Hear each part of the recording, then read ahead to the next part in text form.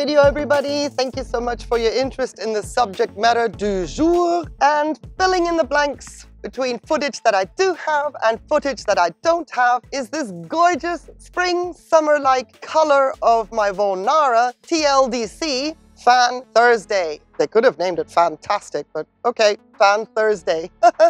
Yellow leaves on our orchids. I mean, it's normal. We get yellow leaves, right? And in some cases, most cases, hopefully, yellow leaves are just a growth cycle, part of how the orchid is growing, progressing, and tissue and structures die back. But is it that clear cut? Is that always the case? And why is it happening if that isn't always the case? And that's what I want to go through with you today, just to be on the safe side, as some of us are heading into spring and we expose our orchids to the beautiful, bright sunshine that spring and summer has in store for our orchids after being indoors, and vice versa. Know that if you're moving your orchids inside and are supplementing with artificial light, some of these issues can still happen. Artificial light can also be quite aggressive and create some issues if we are not 100% vigilant and aware. And for those of you in those circumstances, you are bringing your orchids inside and you're going to be supplementing with artificial light throughout the winter, let me just say one thing. If all went well during the summer months during your growth season, be aware that your orchid has increased in size. The previous location may not be adequate anymore, and the height of the light away from the leaves may actually be too close if the structures have grown bigger. If the orchid has grown wider and has expanded in its size, the radius of the artificial light that you had previously may not be enough. Take that into consideration, because not only are some of the following the reasons for yellow leaves, but one of the points certainly is. So let's just get right into this list. And I know I am rushing a season here. We are by no means into spring, summer yet, and the Southern Hemisphere is still enjoying a beautiful summer and not even thinking about moving into fall and winter. But some of these points are important to note, and it shouldn't be noted after the fact. In my opinion, a video like this could be very, very helpful to avoid it altogether. Now, let's get into the list. First of all, I'm going to point out the obvious, the duh one. Like duh, sunburn. On some orchids, it can take a very long time to lose the leaf if it was exposed to too much sun and got burnt, as is in the case of my Stanhopea. Now, it is optional to cut the unsightly burn off for aesthetic purposes, but while there is still green, I just leave it and let the leaf do its own thing. So, it is obvious that in order to avoid this happening, we should not expose our orchids to the sun. Makes perfect sense. But this is where things have to be carefully monitored for those of us that do have the orchids outside throughout the warmer months of the year.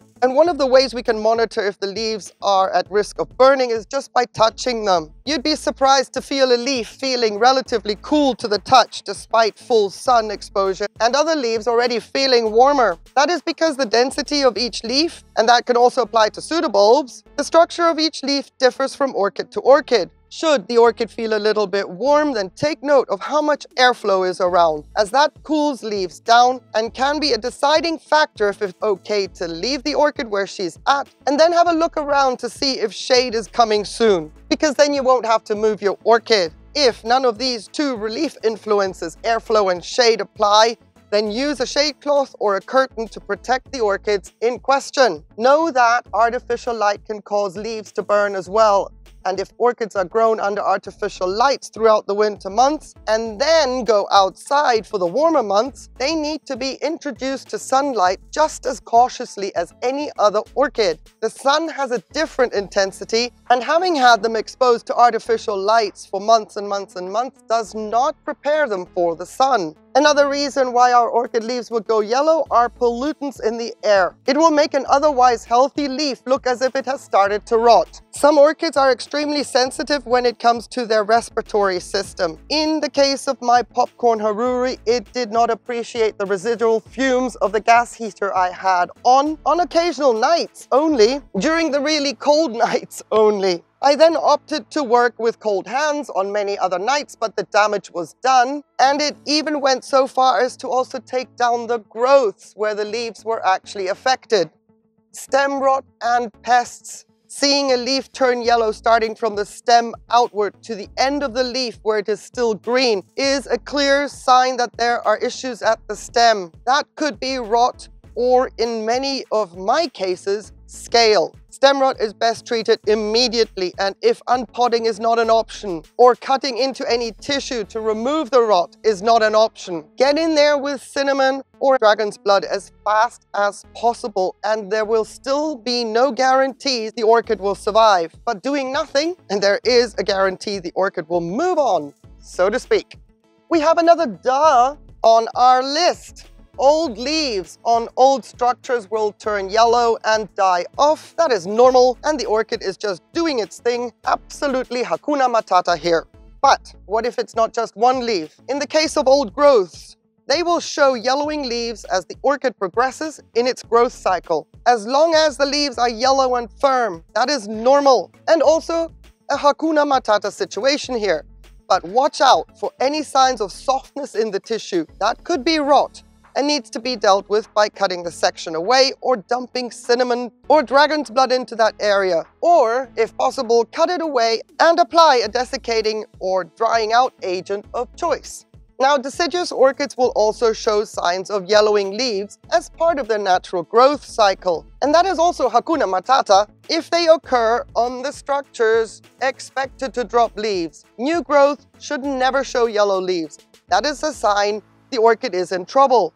And something is going wrong at the rhizome, in the pot, and the stem if it were to happen to a monopodial orchid. Bringing me to the point of it is a possible sign of dehydration, a lack of water. Especially on new growths, they need a lot of water to get going. So if we don't water our orchid enough, could be the leaves will turn yellow. Light exposure will also turn leaves yellow, which is normal for many orchids as it is part of their culture. Now, unless you have a highlight orchid that has the protective glaucous coating, as in the case of Rinculaleia digbyana, those leaves will maintain their green color. Remove the glaucous coating by wiping the leaves and you will have removed its protection. After which more care has to be taken when it comes to light exposure on this orchid. But on the other side of the spectrum, Eulalia purpurata needs to have a leaf color that leans towards a yellow-green, like the yellow leaves of a summer blooming phal, that kind of green. And this will indicate that it has enough light to bloom. And the older the structures are on a purpurata, the yellower the leaves become. And once again, absolutely Hakuna Matata in this case on older structures of Lealia purpuratas if the leaves are yellowing.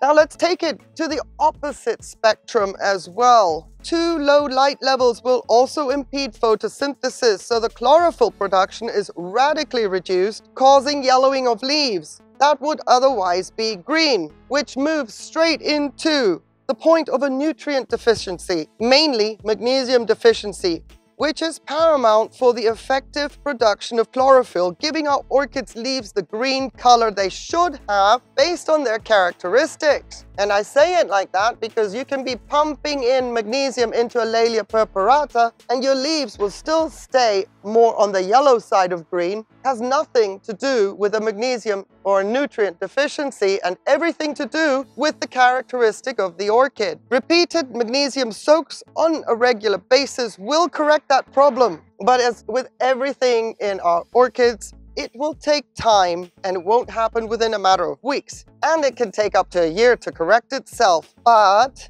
the spotting may never disappear entirely, all depending on how severe the deficiency was in the first place.